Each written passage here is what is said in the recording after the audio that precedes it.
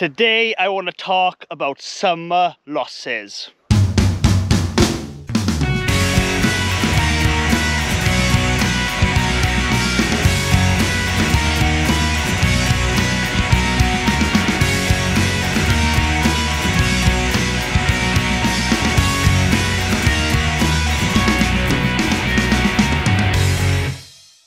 Hello, I'm Griff Rees, welcome to Winning Griffith. Here we talk everything beekeeping, farming, countryside living. Now we do reviews as well. Now today, bit of a serious video on something most beekeepers don't talk about, and that is summer losses. Now unfortunately, it's not all sun and honey when you're a bee farmer or a beekeeper, and you do lose bees in the winter and the summer, and I just want to do this quick video explaining how that happens. I've got 30 hives on this site now. I've inspected all the bees here. I know what's queen, right, what's not, what's swarmed, what have I split, etc. And quite interesting really to look at this, the figures and the stats, and it just outlines really good how the summer losses work. So behind me,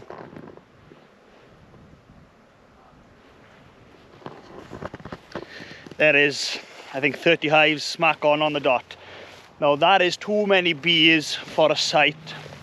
I am going to take probably 12 hives out of this site and bring it down to between 16 and 20 and then keep it at that kind of level. I find that works out better. And yeah, there's too many bees here, but anyway, as it is, it's pretty good for the video. So out of the 30 hives here, 19 of them are queen right. They haven't tried swarming, and you know, the hive is looking pretty good. Now 11 of them is queen-less, so not quite queen-less, but they haven't got a laying queen in there yet. So 1/3 of the bees have either swarmed or they've tried to swarm and I've intervened and I've taken a split, and a new queen hasn't started laying in the old hive. Now out of that 11, I would estimate, there's some bees attack me, get out the way. Now out of the 11 that are not, that hasn't got a laying queen in there, there's virgin queens in there waiting to either mate, or they have mated and they just haven't started laying yet. Now I would say between 50 and 70% success rate there out of the 11 there.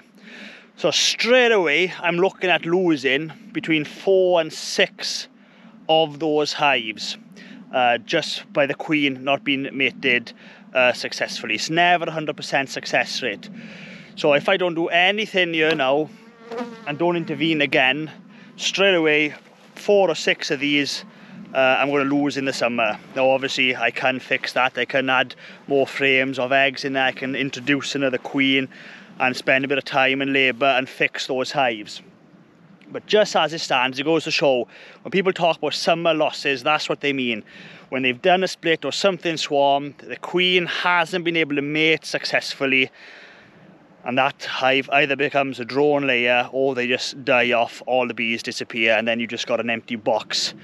30 hives on site, 1/3 of them has tried to swarm, and at least half of that 1/3 will die. So you're talking 30 hives go into roughly anything between 22 and 25 in the summer, and that's just down to swarming really. And obviously I want to try and fix the percentage there a little bit, introduce some frame of eggs into some of these hives, give them a second chance.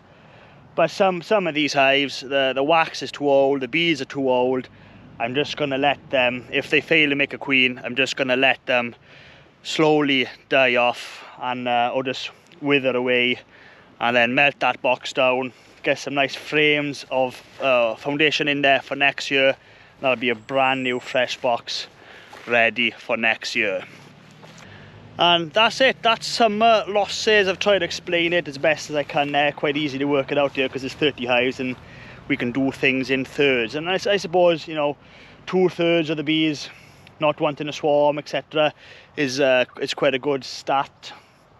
But still, you know, 1/3 of your bees are not being productive on this site. And go on this year. I mean, this year's been horrendously bad here in Wales, horrendously bad. We had a bit of honey coming in early in the year, then that disappeared, then the bees were starving, we were feeding them.